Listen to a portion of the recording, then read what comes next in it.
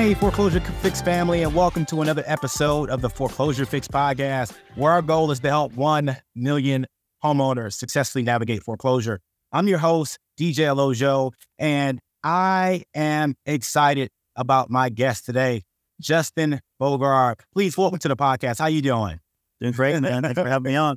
Hey, man, appreciate you for hopping on. As you all know, our goal is to help 1 million homeowners successfully navigate foreclosure. So if this mission resonates with you, please do me a favor, like, subscribe, and share it with someone who you know can benefit. Justin Bogard is one of the co-founders of American Note Buyers. He has been a real estate investor for numerous years and is also a podcast host of Be the Bank. And he is an expert around non-performing notes, around foreclosure, and around all those things that can help our listeners. And so we're excited to dive deep into conversation with him so he can share how he would help those who are dealing with a challenging situation overcome that situation to get to a better financial future. So, Justin, please let our listeners know how you and your company interact with folks who may be facing foreclosure. Yeah, again, thanks for having me on your podcast today. I appreciate that. And you're too kind with your words there. Dubbing me as expert.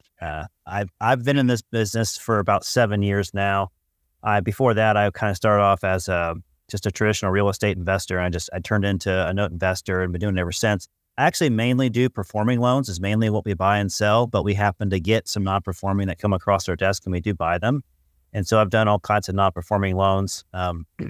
So do you want me to go ahead and start with some stories or what would you like to hear first?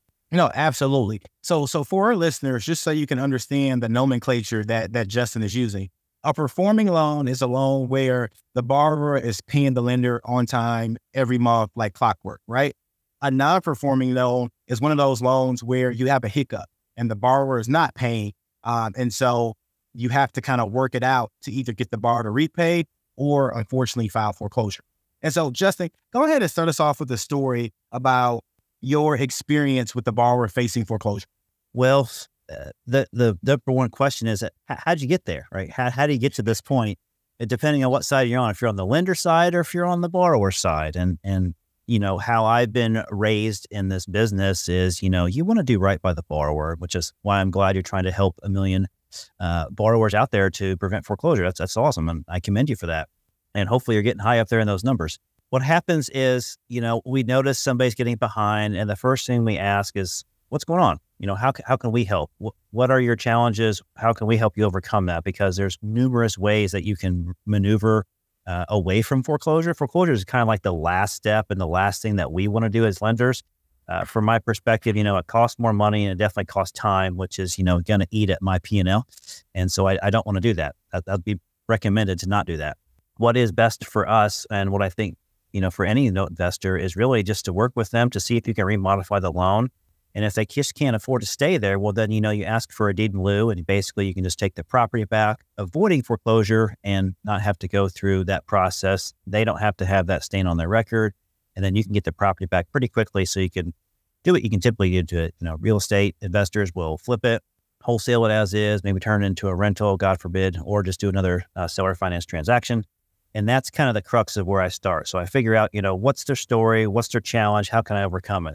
Now, like I said, there's many different ways to overcome it, you know, with government help in their local municipalities, their local county or the state level or the federal level. There's tons of money out there still for people to get assistance, as you guys well know. If you've been through the COVID stuff, you know that the government can help and they will help when they can.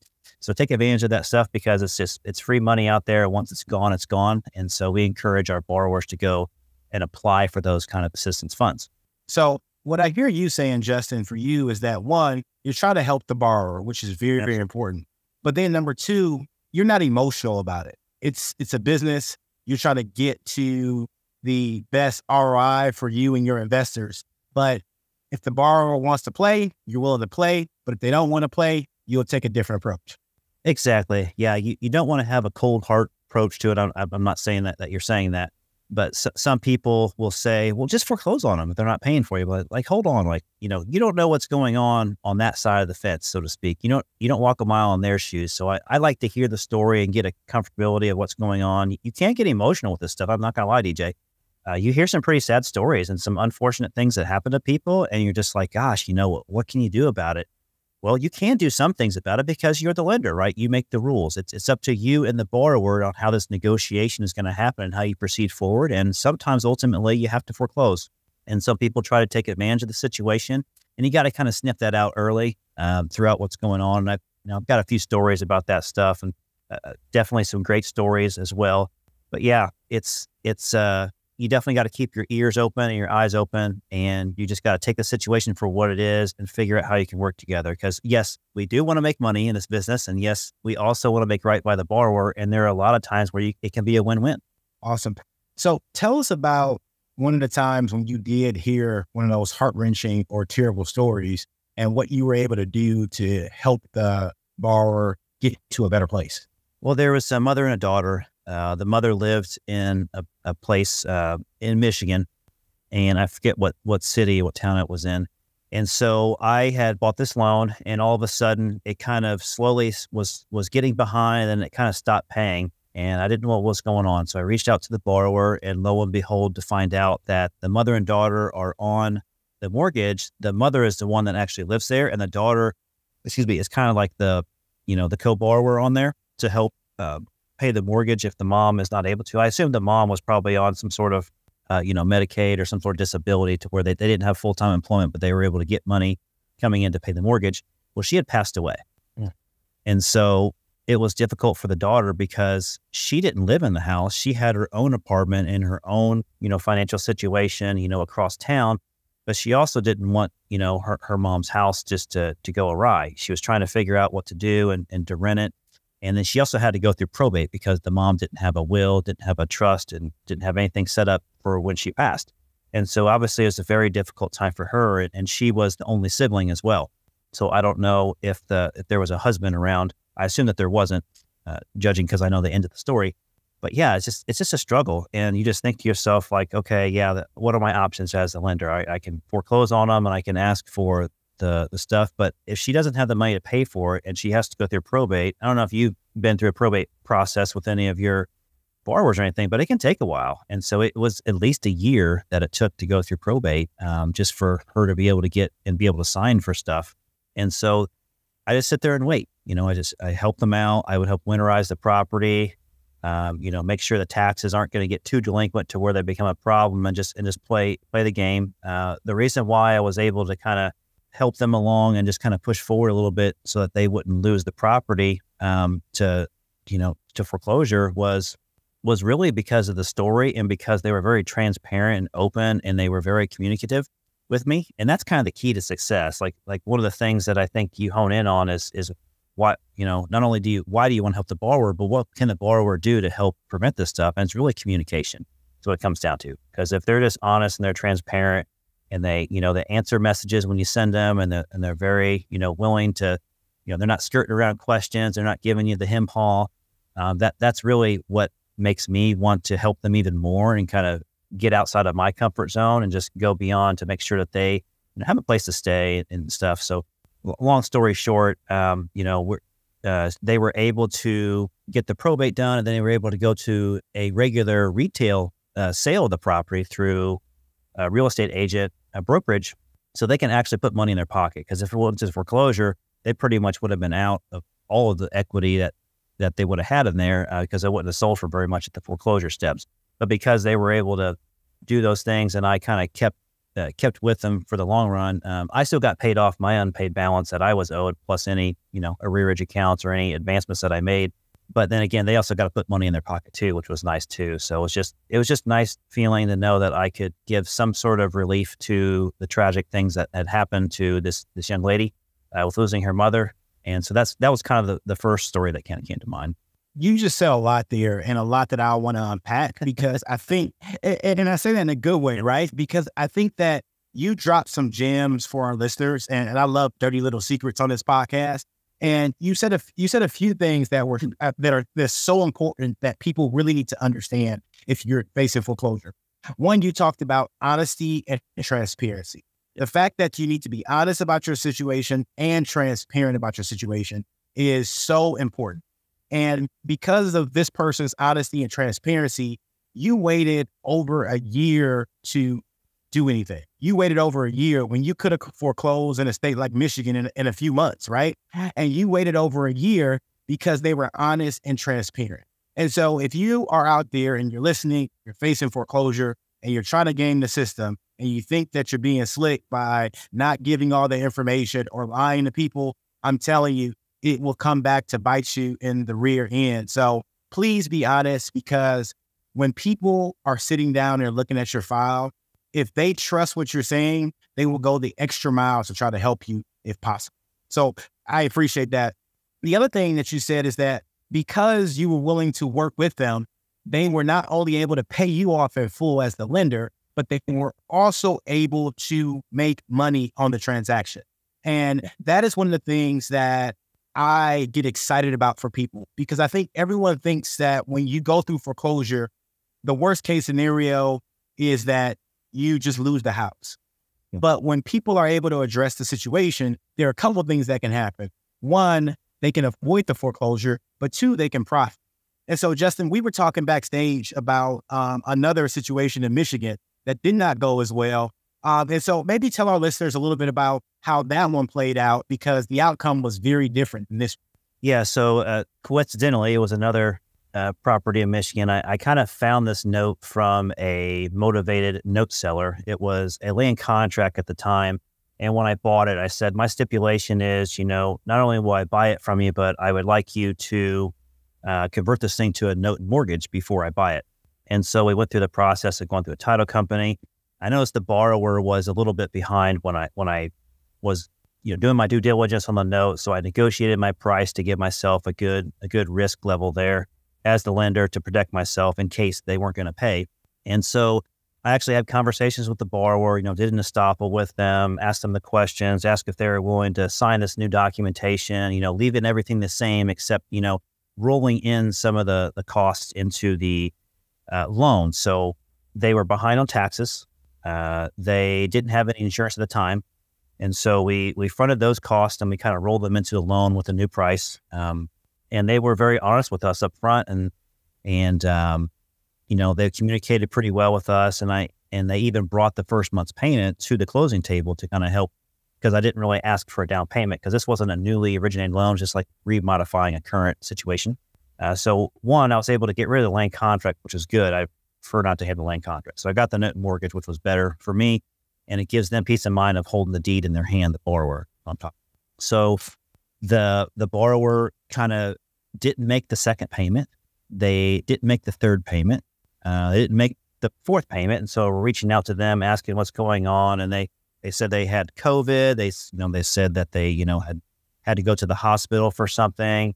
Just giving us some pretty scary excuses that hopefully they weren't real. Turns out they weren't, as you can tell by this story, but they kept giving excuses. So then we kind of understood, okay, they're kind of working the system.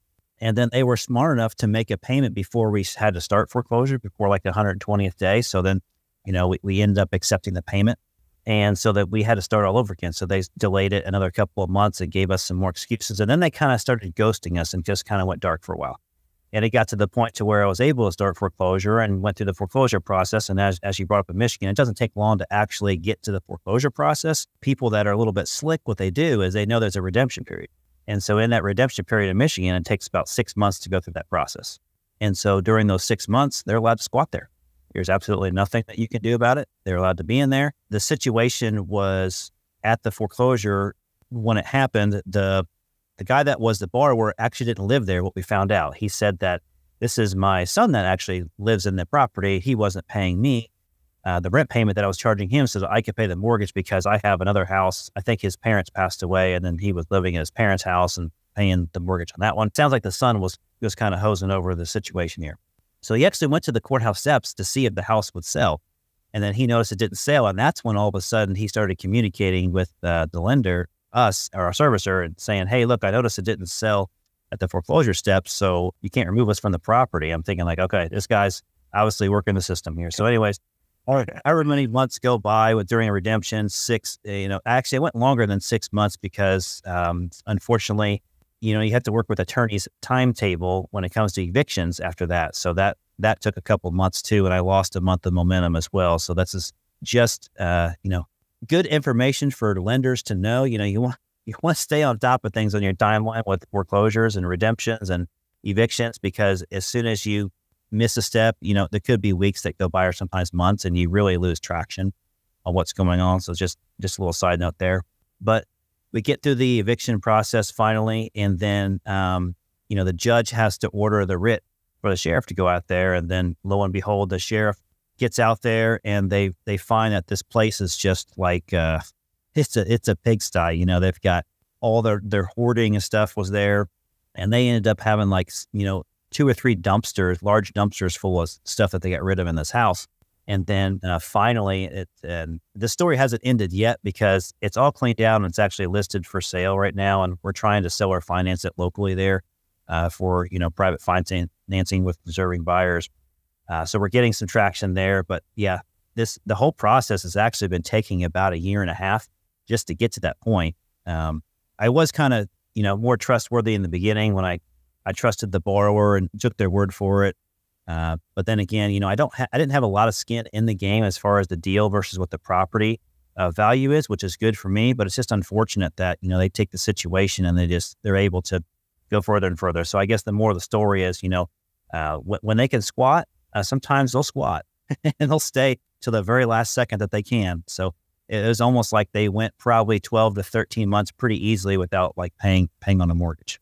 In that scenario, what I find very interesting is that if this person would have communicated with you, if they would have been honest and transparent, they could have walked away with money in their pocket if they just would have worked with you. Versus now they get nothing. They're out of somewhere to live, and you as the lender now get to recoup your fees in a different way. And I think that is a big misconception that a lot of homeowners have, is that every lender is rich or a big bank with millions and billions of dollars just sitting away. A lot of times when lenders are fronting all these fees for taxes, city code violations, other things, forced placed insurance and things like that, that is coming out of their reserve. And some of these individuals are not big companies. They're people like you and me who may just be regular, hardworking people. And so I think that understanding why the communication is so important is another key thing. Another thing, you talked about borrowers ghosting you. This is the thing that just pisses me off more than anything else. And another reason why this platform to me is so important. How often does that happen to you? And what kind of things have you done to maybe combat that? And the last part of that question is, how does it make you feel as a lender when borrowers do ghost you? Well, it doesn't feel very good. It is putting salt in the wound, but I'm a fund manager. So I manage our fund as well. And I have to look at it, I have to look at the portfolio, not just the individual situation. But, when you do get in it, it's tough not to be the telephone tough guy, pick up the phone or text them and be like, you can't do this to me. But you have to sit back and understand, there are rules in place for a reason, and there are things you're allowed to do, and there's things you're not allowed to do. And the worst thing you can do as a lender is get into a pissing match with the borrower, because it's going to go nowhere and you're definitely not going to win. The last thing I want to do is have a conversation with somebody that's ghosting me. And you can kind of tell after a while of doing these things of who's really going to be compliant with you. And the best thing to do is just, to follow the process, use the attorney, send out the letters that you're supposed to, and just don't have communication with them unless you're able to. I try to reach out nicely, even though I know they're taking advantage of the situation. And, you got to put on that happy face. But definitely the worst thing you can do is get in a pissing match with them, because you don't want them to trash the house and tear everything up, because that's just going to make things a lot worse. Absolutely. I agree, man. But it's just so frustrating, because it is. As someone who is out there trying to help somebody, it is the worst thing in the world. We recently had a situation where it was a elderly couple who was on a fixed income, and they received the foreclosure paperwork, just a demand letter, and we were trying to help them. And we asked them to get their kids involved to try to figure something out, and crickets for 60 days, no modification package, nothing. We called numerous times, and it's just like one of those things where it's like, we're trying to help you and you just are ignoring us. So it's tough. But with that, Justin, this leads me to my favorite part of the podcast, which is our bow tie round, right? And our bow tie round is when our listeners get to tie one on with our guest, Justin Bogard. And so the B in bow tie stands for your best advice for someone facing foreclosure. The O stands for one thing you are grateful for. And the W stands for your wildest or most interesting foreclosure-related story. And so with that, let's start with the B. What's your best advice for someone facing foreclosure? Communication, plain and simple. Just honesty and communication, being transparent, especially with lenders like us, that are smaller lenders, not like Bank of America. We're going to be able to listen to your story, and we're going to be able to, help you out as long as I don't know if many people, there's probably a few people that probably wouldn't be so nice, but most of us, I would say a large percentage of us, we're going to listen to you, and we're going to be able to help you out and do things, or even give you advice and say, hey, have you tried this? Did you know that the government, if you go to this federal website, you can go and ask for mortgage assistance, go to your local municipality and ask for help. So there's tons of things that we can do as lenders to help them out. And they just have to be honest, communicate. And if it's one of my loans, definitely, I'm going to help you out in any way I can, because a profitable loan is a paying loan. You can't say it any better than that. All right. So one thing you are grateful for right now. I'm grateful for the community, the networking, note investing community that we have, to be able to rely on other people's experiences in different counties, different states to help me out in situations. Yes, I've been in the business for 7 years. I'm definitely not the most seasoned person out there, but I'm definitely not a new person. But I rarely see the same thing happen twice. And so this is what I love about this business, is because it's always unique, and there's different ways to underwrite deals. There's no two notes alike, no two borrowers alike. So having the network is what I'm grateful for, because I can pick up the phone and contact somebody maybe in that state, or, having many mentors in this business. It's definitely is what I'm grateful for. So I have the confidence going forward that I can, either get out of a situation, or before I get into that situation, I know the best way to reduce my risk. Your wildest or most interesting foreclosure related story? The most wildest one didn't end up being a foreclosure. It was a remodification, and was interesting because we found a motivated note seller. The lender was the sister of the borrower. So the borrower and the lender are both sisters. Okay. So basically the lender lent her sister money to, have the house and stuff. So this ended up being a manufactured home that the borrower was renting out. So the borrower was being a landlord, and the lender and the sister had a falling out at some point. Okay. And they are not communicating to each other. They're, they've just completely don't communicate, he said, she said stuff. So in the process of buying this loan, I'm, having a conversation with the lender, finding out their side of the story. I'm having a conversation with the borrower, finding out their side of the story, and nothing is lining up. And so I'm hearing two different stories. So I finally get to the point to where I can buy the loan for a certain price, knowing what I'm getting into. I talk with the borrower, and I figure out what they understand, what's going to happen and going forward. And basically the borrower's like, I'm willing to pay. I'm just not willing to pay her. So I knew that this was going to be a good situation to have a remodification. So after I acquired the loan, I communicated with the borrower, and she's been great ever since. She's been paying on time. We came up with a payment plan to get caught up, to get their, arrearage count, late fees and taxes, everything caught up.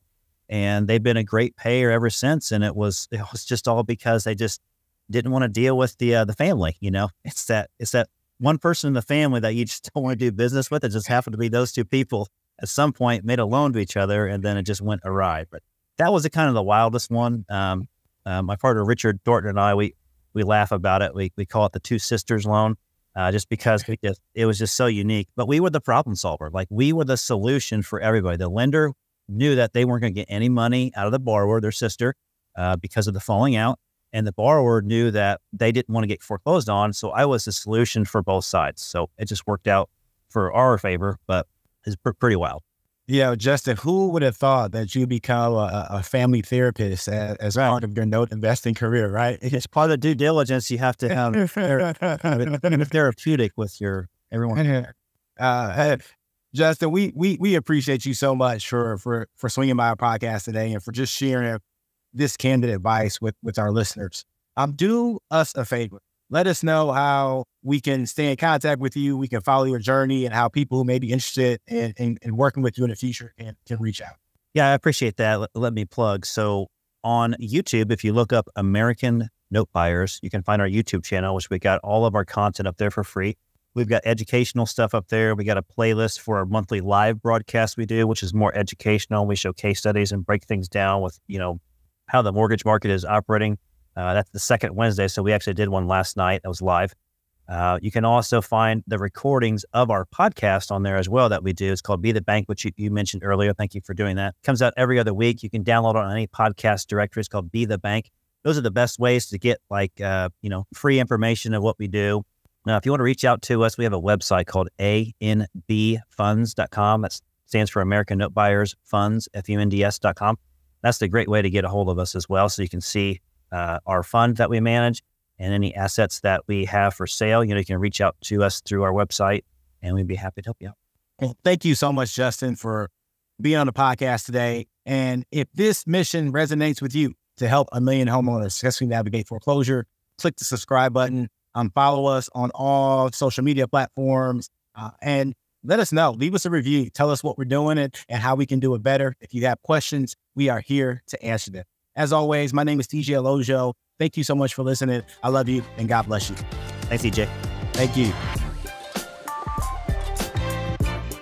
The views and opinions on this podcast are for informational purposes only and should not be construed as legal advice. If you have a specific legal question, we highly recommend you contact a qualified legal professional.